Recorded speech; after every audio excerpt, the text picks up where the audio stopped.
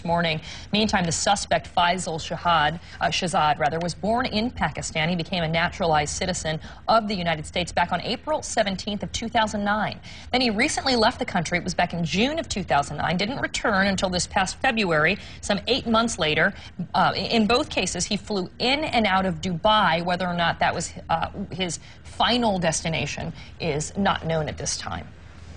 And law enforcement officials tell CNN Shahzad had made international calls in recent weeks, and they also tell us Shahzad claims to be married.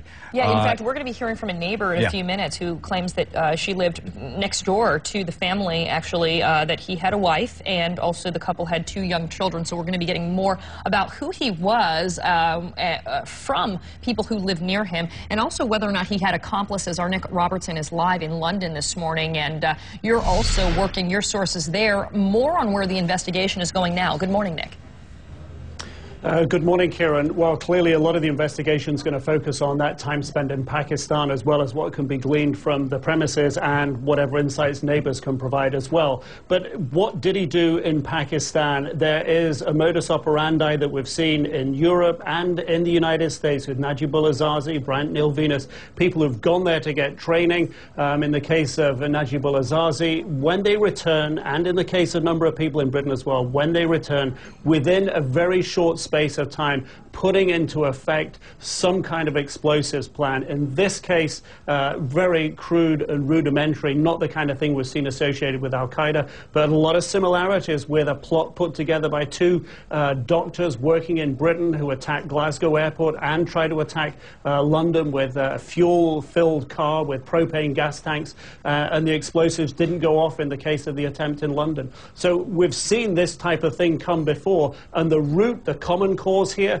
not necessarily Al-Qaeda, but buying into this sort of overall global jihadist message that Al-Qaeda puts out. You don't have to be a member, but if you buy into that message, they've said it on their websites. Ayman al-Zawahiri, the number 2 at Al-Qaeda, has said it as well. Everyone out there who supports us knows what we want them to do. Just go ahead and get on with it. You don't need any more direction from us. This has some of those hallmarks about it, Kieran. Investigators, no doubt, looking into those angles.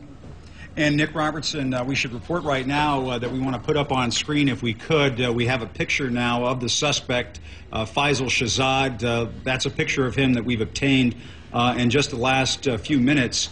And Nick, as we're showing that picture to our audience, I mean, you've been all over the world. You've certainly been in this part of the country. You've reported, many times on the Taliban, both in Afghanistan and in Pakistan. Obviously, we don't know definitively if there are links between this suspect and what's happening over there in that part of the world. But obviously, the Taliban has made threats that they would like to see something happen on American soil.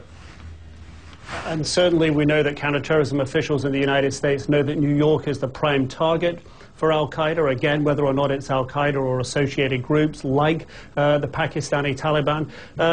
There are proven links between Pakistani Taliban and Al-Qaeda. There are proven cases where the Pakistani Taliban have been on the lookout for people just like Mr. Shahzad, who've got U.S. passports, who know New York, who know other cities in the United States. These are the prime golden opportunity recruits for Al-Qaeda. And if this guy went to Pakistan completely on a routine visit to see his family, or whatever he did after he got his nationalized citizenship and he was free to travel again, somebody could have approached him. It's certainly, counterterrorism officials know that Pakistan, unfortunately for the Pakistani government and for the United States, is rife with these networks who will look out for people like him and do their best to go out of their way to recruit them by talking to them, selling them this message. These traits and tactics that Al-Qaeda and the Pakistani Taliban are employing and may have employed in this case are nothing new to counterterrorism officials. You know what also strikes me as interesting? Yesterday, I mean, we had some of the details, obviously, of what this 1993 Nissan Pathfinder contained, meaning we knew that it had explosives inside and we knew that it was packed with propane as well as other things, but there were still questions about what the intent was. Is this a hoax? Is this to be a scare?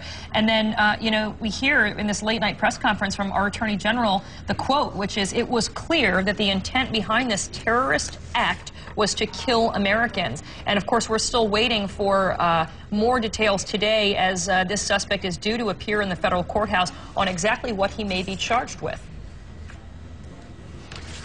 Well, clearly he's going to be charged with attempted murder and quite possibly attempted murder of more than one individual in this particular case. There's no doubt about it. Even if part of that bomb had gone off, anyone who was close by could have been caught in the force of the explosion. So shrapnel caught in the burning fuel as it came out of that vehicle. We saw when the two bombers drove that vehicle into Glasgow Airport, a very similar type of bomb in a vehicle, propane gas tanks, a lot of fuel packed around it. There was huge fire damage at the time. Fortunately there, the building took the brunt of the blast, but on a crowded street close to Times Square, it would have been inevitable that there would have been multiple casualties in all of this, Kieran. All right, Nick Robertson for us this morning from London. Thank you. Thank you, Nick. And we're digging deeper now on the